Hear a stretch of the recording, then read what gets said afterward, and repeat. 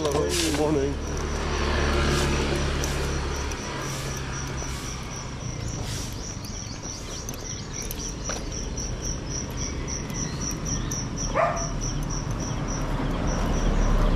Another 7-Eleven.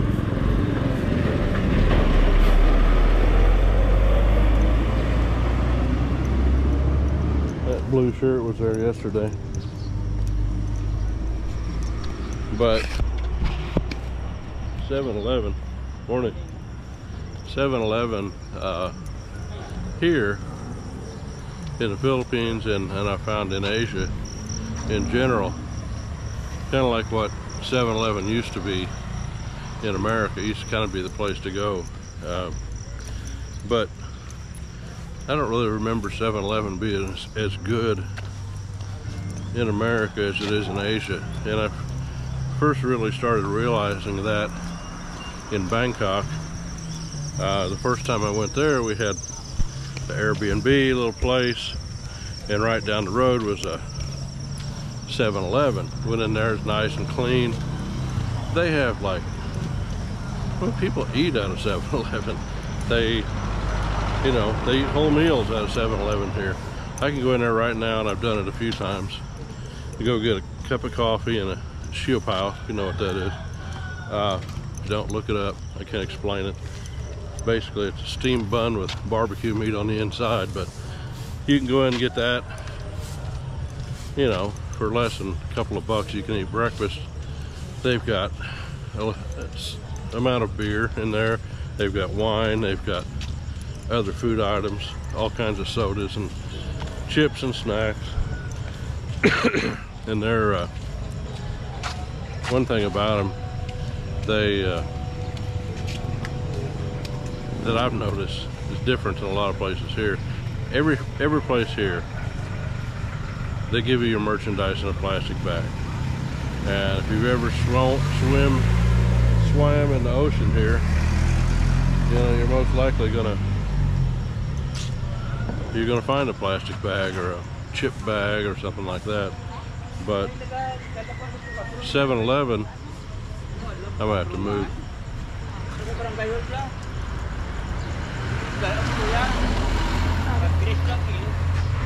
7-Eleven delivers all their merchandise in a paper bag, which is kind of nice, you know. I'm not, you know, a doom and gloomer on the end of the world and global warming, climate change, whatever they used to call it.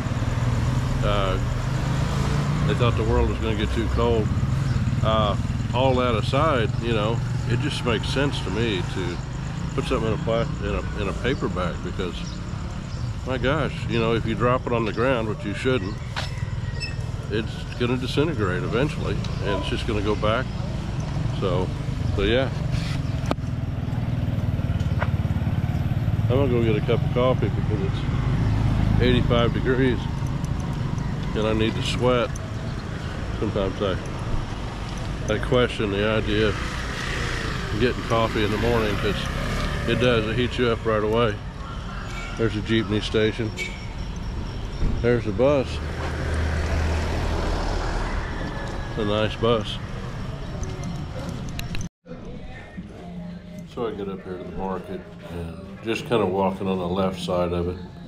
You see the tricycle drivers getting ready for their day, waiting for the first few passengers. Truck offloading some sort of goods. I like those little trucks. There's a bunch of them over here.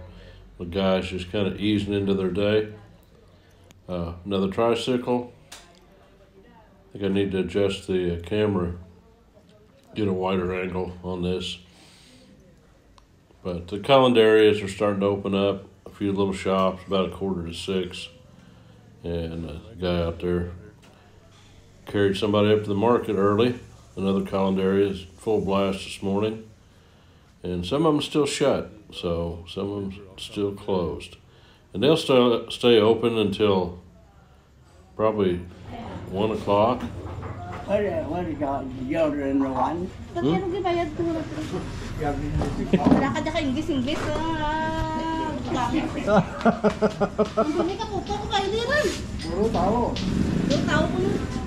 Wah, itu 60 lang, 60.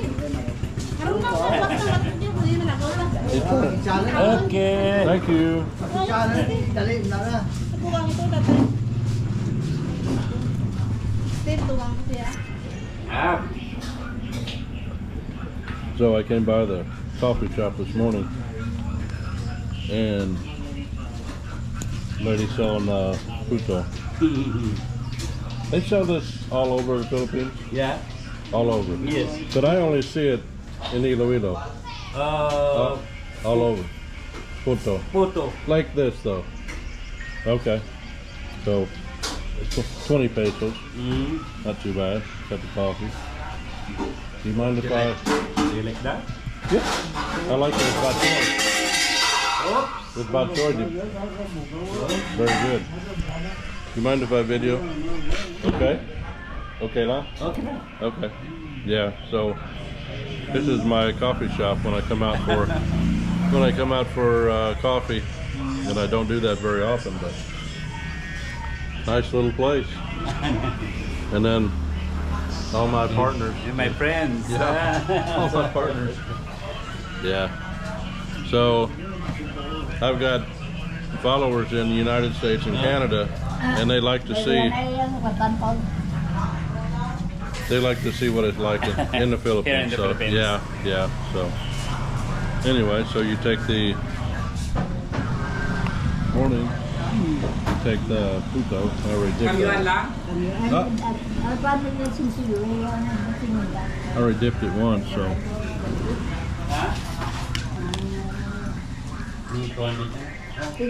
And it soaks up whatever. Like if you've got soup, a broth, bok choy, any kind of sabaw. You just saging.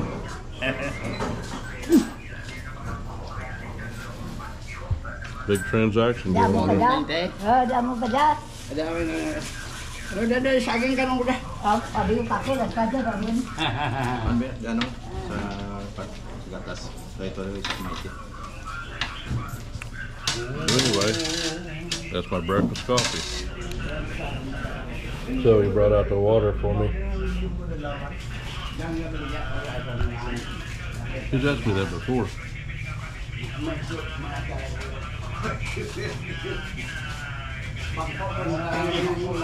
You know what they say, don't drink the water.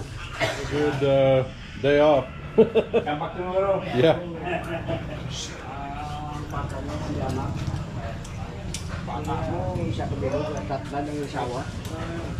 See you guys. See you later.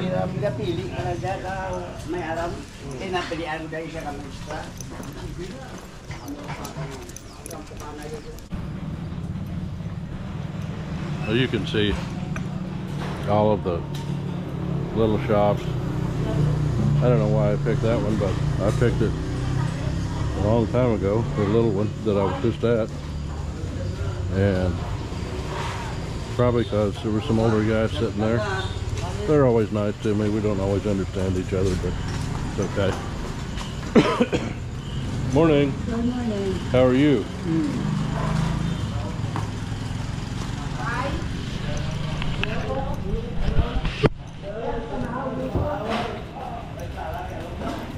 Hey, good morning. Friend, good morning. How are you?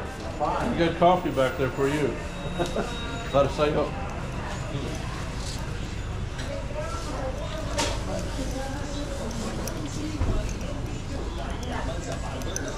There's a couple more open.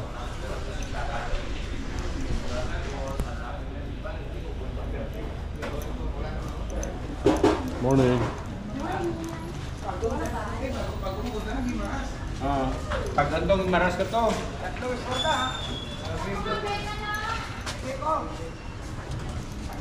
Hello. Good morning.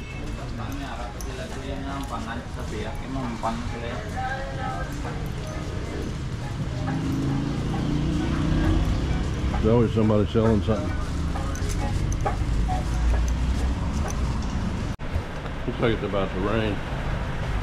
Or maybe it is raining. I don't know.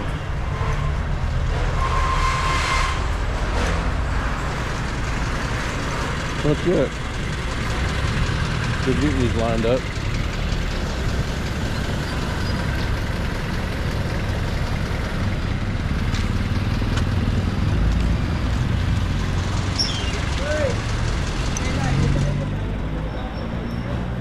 Morning.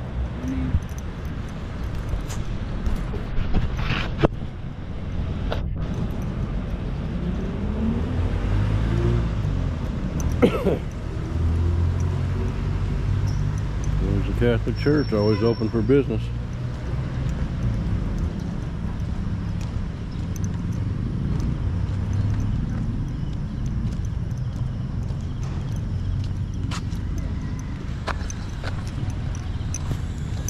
I've got to where sometimes I just like to walk across the street and just kind of approach the church.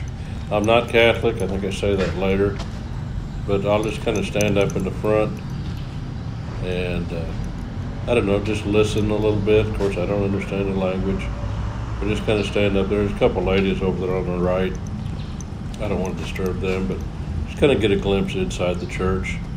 Just kind of ties you back to some ancient, you know, or historical time. Hopefully grounds me a little bit. Oblivious when it comes to Catholicism. I was half raised Protestant, and anything I know about the church is Protestant. I'm gonna sit here by Pavia. Oh, wow. Just setting some water again. This time I'm just sitting in it. Not a big deal. Yeah, it's a hazy, humid. It's not like super hot this morning. I noticed when I come around the church there, come out from the market, I felt a little cool, like a coolness. It seemed like it was cooler than it normally is after I drink coffee, because coffee just breaks me out in a sweat. Here it does. If you're in the humidity, you put something that's 90 degrees in your belly, you know, you're gonna be a lot hotter. Let's just put it that way. But he gave me that water, and I know I'm probably gonna get comments. Don't drink the water. And I agree, but I don't know. I've been going there for a while. Not saying I won't get sick from there, but sometimes I have a hard time saying no to good intention hospitality, you know. So, morning. Yeah, there's a lot of people exercise here in this town, Iloilo City, definitely. Anytime Fitness is big. A lot of gyms, a lot of runners, a lot of bicyclers, everybody knows that. But so yeah, I feel a little bit cooler after drinking that water. I walked out, and that may just be, probably is just coincidence. Go to 7-Eleven and get a bottle of water.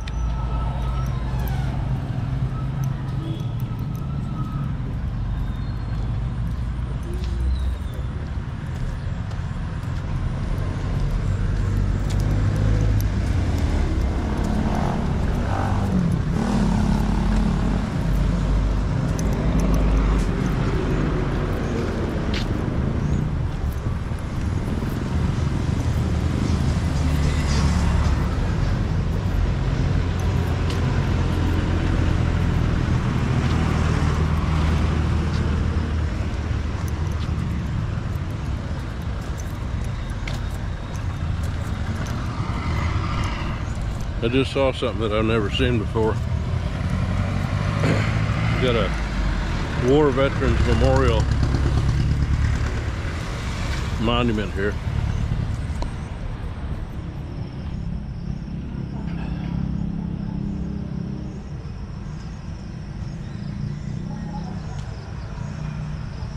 Wow, they've been about everywhere America's been.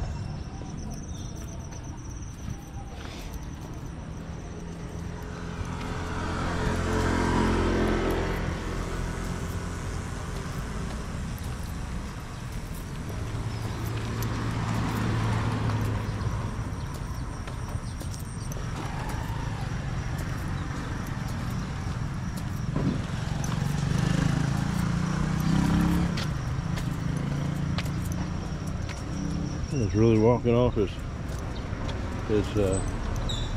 getting his exercise.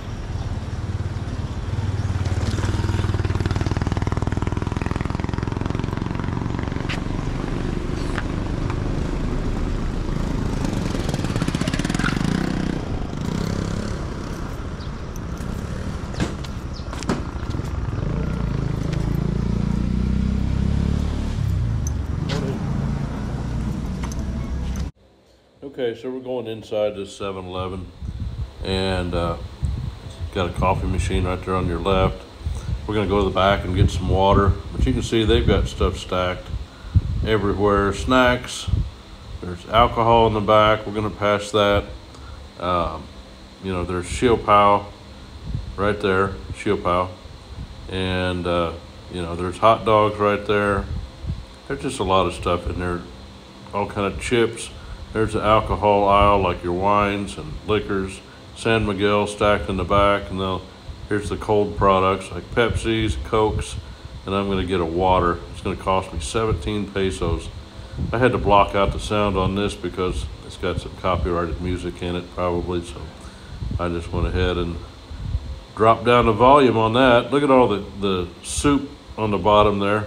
I'll come back to it here in a second, but they have, I'll turn around here, you'll be able to see that soup again. Just the cup of noodles type stuff.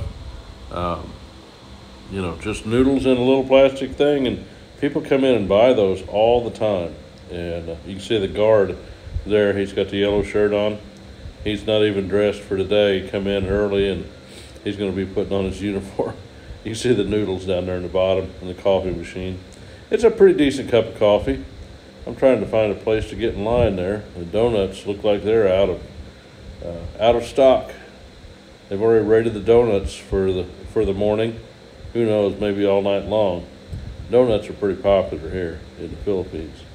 So they're getting their, this dynamic duo is getting their 2 coffees. I got me some water. Just shot some of it on the table.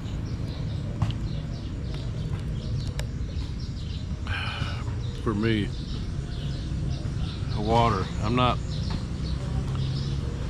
against water, but it's not something I naturally go for, and I need to drink more of it. It's over there by the sign over there. I just got all choked up. I guess I was missing my water. But yeah, so here I sat in the Pavia Plaza, and I'm going to show you a Jeep I see about every day. I see him around town. It says the Punisher on the side of it. That's just funny to me. That's fine. But they decorate stuff up. Then I've got there's a Centennial building. I'm not sure what that is. Some kind of community building. The Pavia Plaza and Town Hall, which they do a lot of work there for the city. And then next to it is the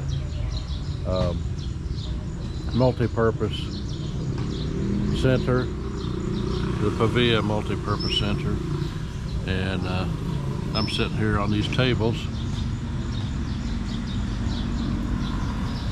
watching the world go by. Pavia does a lot for its citizens. I think it does. Being here in the Philippines, I feel like the local government, is there corruption? Probably some, you know, but I don't think it's to the level that you have in the United States or wherever you're from. It's kind of known what's corrupt around here and what's not, and sometimes it makes you a little bit mad. Excuse me. I'm still getting over a bad cold. I've been coughing and sinus drainage ever since I got back from Boracay, which has been 2 weeks. But for example, on corruption, my nephew was going to try to get his driver's license. He has to get a driver's license to keep his job. So there's always somebody wanting to help you get your driver's license. There's always somebody. Now I went and got mine. I kind of did a video on that, a couple of videos maybe, but And it wasn't that difficult. The most difficult thing for me was that I had to wait in line, and I went back 4 times because first time I went, I just wasn't waiting that long. I waited for probably 45 minutes, and it was going to be another 2 hours, and I just like, I'll just come back at 3 o'clock. So, but my nephew doesn't have that kind of time, and that's what people know. If you work full-time somewhere, you work 6 days a week. Sunday, get hit by a leaf. Sunday, you're off, but so is the LTO, the Land Transportation Office. So what they know is that you're kind of in a bind. You have to get your license, and you know, you don't have time. So they have what's called fixers, and they're not legal, but they give opportunities to people like my nephew for 8,000 pesos. 8,000 pesos.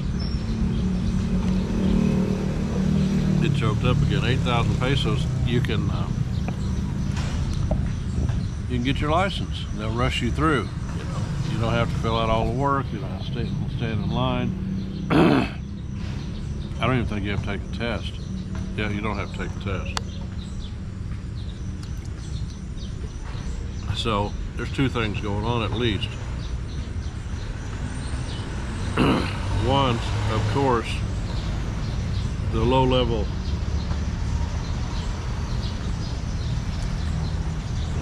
bureaucrat that's doing this doesn't make any money. They're looking for ways to make money. Does that make it right? No, but it is a fact. So the wages here are very poor. Did a quick Google search the other day, and the doctors here make about $1,500 US a month if they're doing well. So I make more than a doctor.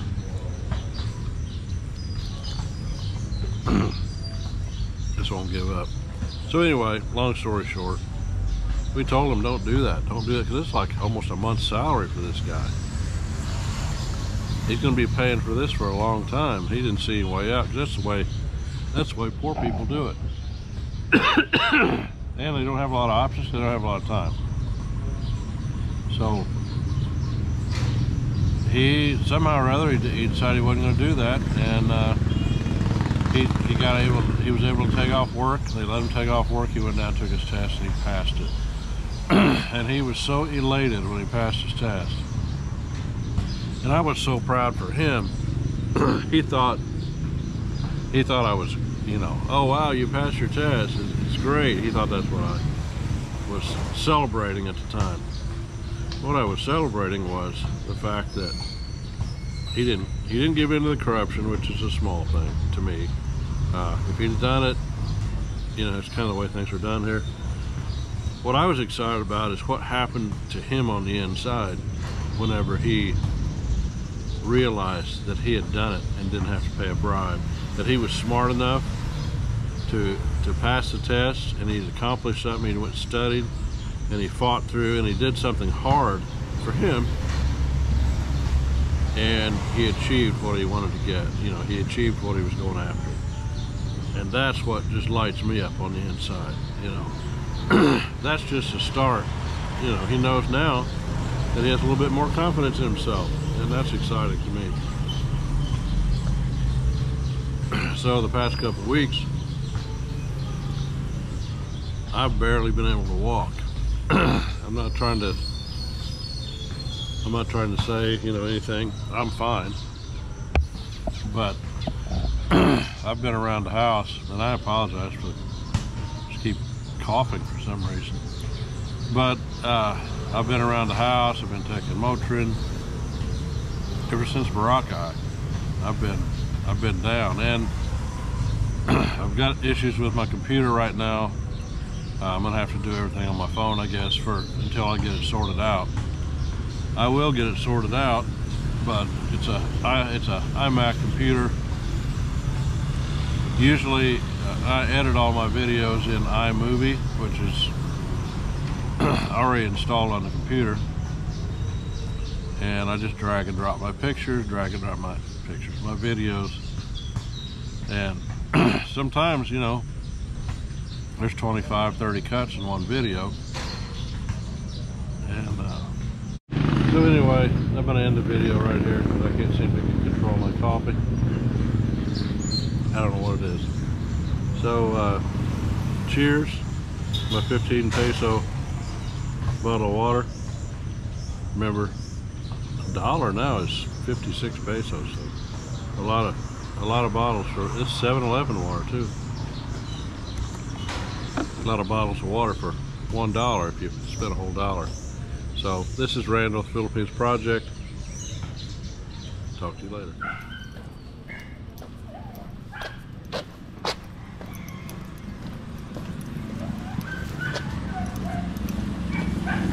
That was my friend Ray that went by.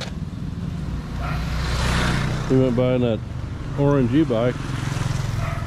Used to be a sea cod, and he bought that nice orange e-bike.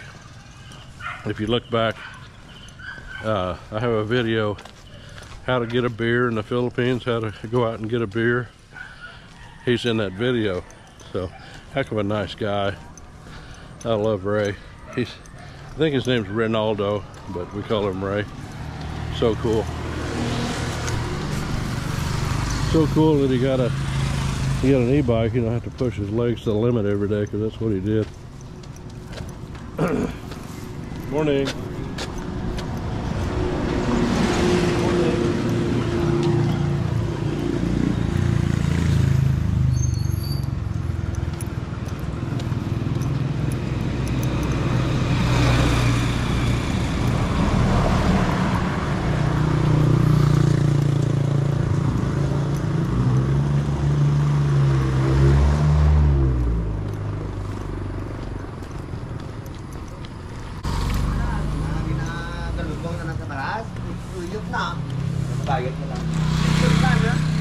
Morning. So most of the places are still closed. I don't know what time it is, maybe 7:30. That's about it for today.